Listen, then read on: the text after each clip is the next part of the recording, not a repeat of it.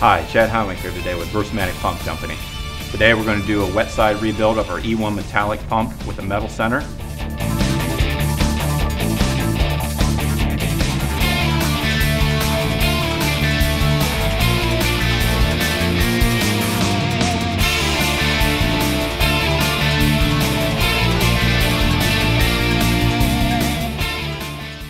Here we have our wet end rebuild kit and our air end rebuild kit for our E1-Metallic with a metal center pump. The rebuild you are going to see is accurate in man method and machine, but for video purposes, some parts of the work performed have been condensed in time. At any point during the presentation, please pause this video until you have completed any part of the process. Identifying which kit is required for your repair has become easier on newer pumps with the permanently affixed metal serial number tag that now indicates the wet end and air end kit information for the pump. Kit information can also be found in the service and operating manual. Versamatic genuine replacement parts, wet end and air end kits provide a bill of material of the components included in the kit. All items included in the kits are components that Versamatic recommends replacing when rebuilding a pump. The pump we are using today is an example of the ease of installation. Always consult your respective service and operating manual before performing any maintenance on your pump. Service and operating manuals include composite repair parts drawings, repair parts list, and torque specifications. For service and operating manuals and more information, visit us on the web at www.versamatic.com. Always remember that safety is the highest priority. When working on or around any equipment, always follow the correct safety procedures. Always read and follow the safety warnings and instructions in the service manual before any work is started on the pump. For more information, see the warm-up video on safety at Versamatic.com. The pump we are using in this presentation has been built new and is considerably easier to work with than a pump that has been used in a process. Additional time may be required in the preparation and separation of the parts and components during the rebuild. These are the recommended tools used with the rebuild. While the sizes may change based on the model, the type will remain the same. Torque wrench, ratchet, small slotted screwdriver, O-ring pick, snap ring pliers, sockets and or wrenches, 1/2 inch, 3/4 inch, 5/32 inch socket head Allen wrench. Let's get started. For video purposes, we're going to use a 3/8 drive impact gun. First, we're going to remove the discharge manifold. Remove the discharge manifold and set aside for later reassembly. Remove the discharge check balls and discard.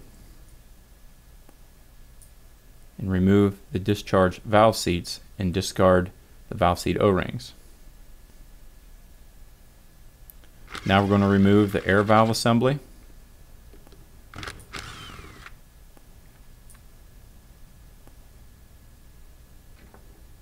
Now remove the old gasket and valve insert and valve diverter.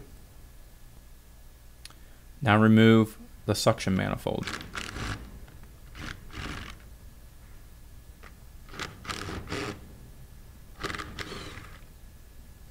Go ahead and set aside the suction manifold for later reassembly.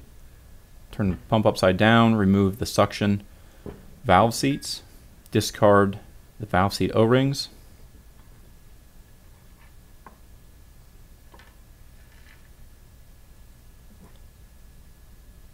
Remove the discharge check balls and discard. Now remove one outer chamber.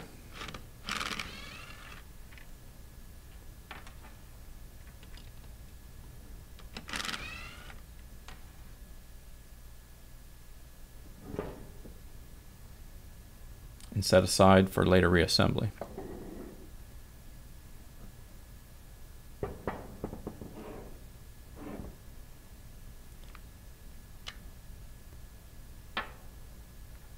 Leave one water chamber on, and we're ready to remove the opposite diaphragm assembly. Here we have the diaphragm assembly with the diaphragm rod set aside, and remove the opposite outer chamber. Once the outer chamber is removed, set aside for later reassembly, and remove the second diaphragm assembly. Now we're ready to install our wet end kit. Open the wet end kit and lay out components for rebuild purposes. Versamatic shafts have wrench flats on the rod to assist in diaphragm removal and installation when performing maintenance in the field. Today we will use a vise with soft jaws. Soft jaws are utilized to ensure that the shaft is not scarred, scratched, or damaged while the shaft is clamped in the vise. Go ahead and snug up our diaphragm rod and remove the old diaphragm assembly. Discard the old diaphragm. Inspect the diaphragm rod for any scars, nicks, or scratches and replace as needed. Inspect the inner and outer diaphragm plates. Ensure the plates have no sharp edges or scarring on the radius. Note the orientation of our diaphragm. It does note fluid side. Install our outer plate in the correct orientation of the diaphragm. Inspect the inner diaphragm plate and note the orientation of the radius towards the diaphragm. Torque the diaphragm assembly to the rod according to factory specifications listed in the service manual. Now we can install grease on the diaphragm rod to prevent the items from catching, binding, or cutting the main shaft O-ring.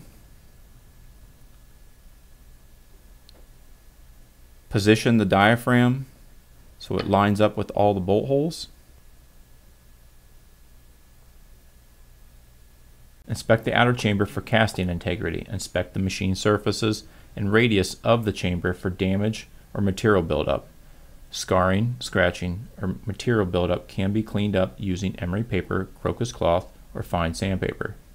Chamber orientation requires the discharge side of the chamber to be installed in the same direction as the air valve face on the center block. Once the bolt holes are aligned, begin to install our outer chamber bolts. Tighten bolts evenly in a crossing pattern and torque to the recommendations called out in the service and operating manual. Now we're ready to install our second diaphragm assembly. Install the outer plate where it notes fluid side. And also inspect your inner plate and ensure that you have the radius of the inner plate towards the diaphragm.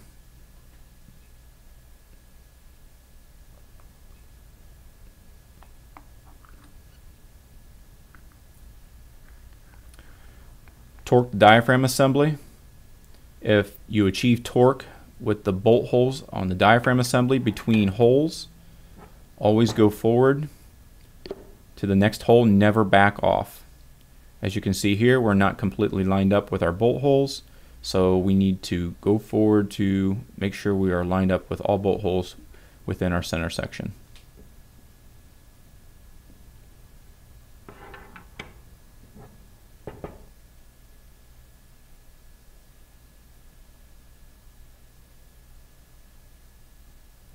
Once the bolt holes are aligned, we're now ready to install our outer chamber. Inspect the machine surfaces, the radius of the outer chamber.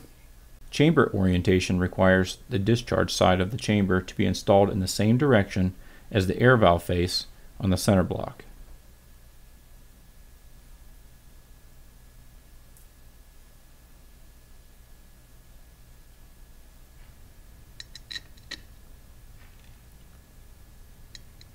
When tightening the bolts on the outer chamber, tighten in a cross pattern and torque to factory specifications. Now we're ready to install our suction manifold. We want to inspect the manifold for scarring, damage, or material buildup. Check the casting for wear. Check the port for thread integrity. Repair or replace as needed. Install our suction side check balls. Inspect the valve seats for any wear. Replace as needed. Note the orientation. You want the O-ring groove to face towards the suction manifold.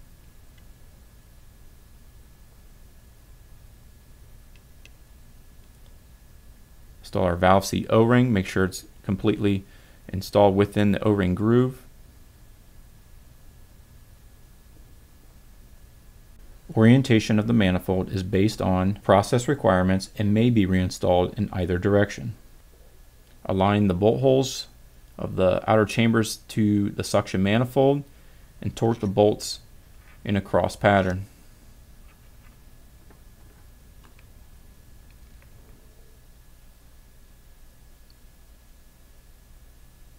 Now install our valve insert. Make sure the cut portion of the valve insert is facing towards our ceramic valve diverter. The valve insert can only go one way. Note the notch in the air valve body and the valve insert.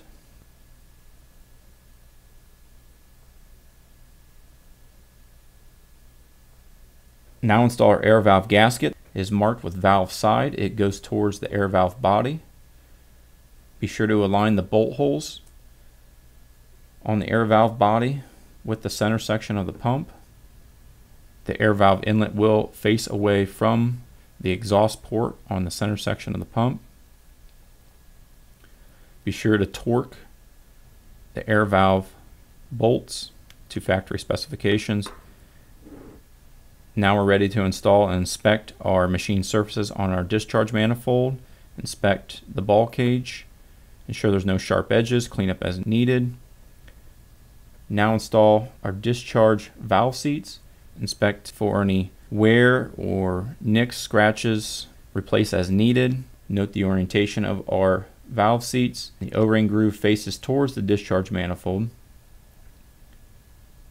Install our valve seat O-rings and our discharge check balls. Orientation of the manifold is based on process requirements and may be reinstalled in either direction. Tighten bolts evenly in a crossing pattern and torque to the recommendations called out in the service and operating manual. This concludes our rebuild of our wet side for an E1-Metallic metal center pump. When doing a complete rebuild, see our air side video, or for more information, visit us on the web at Versamatic.com or after sales support at service.versamatic@idexcorp.com. Thank you.